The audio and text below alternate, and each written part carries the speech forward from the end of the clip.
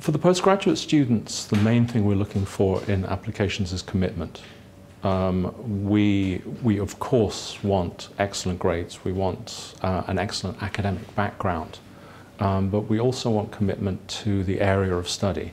In the master's programs, that commitment can be seen in the personal statements in the applications, and we look for applicants who appear from their background and from their personal statements to be very, very interested in progressing in the particular area that they're looking at.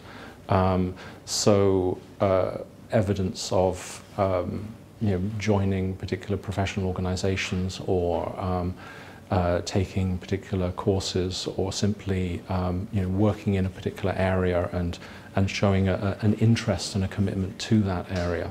The same sort of with postgraduate research students. The research proposal for PGR students is sort of a labour of love in the humanities. What we're looking for is somebody who knows about the subject before they even start the PhD, who has taken the time to research their proposal and find out what is going on in that area, who has written about things in that area, what hasn't been done in that area, and what particular niche you're looking at for your own studies, and then where you're going to take it and where you're going to go with it. And a PhD proposal that shows depth and rigor and commitment will be taken very, very seriously. And this is the sort of person that we're looking for.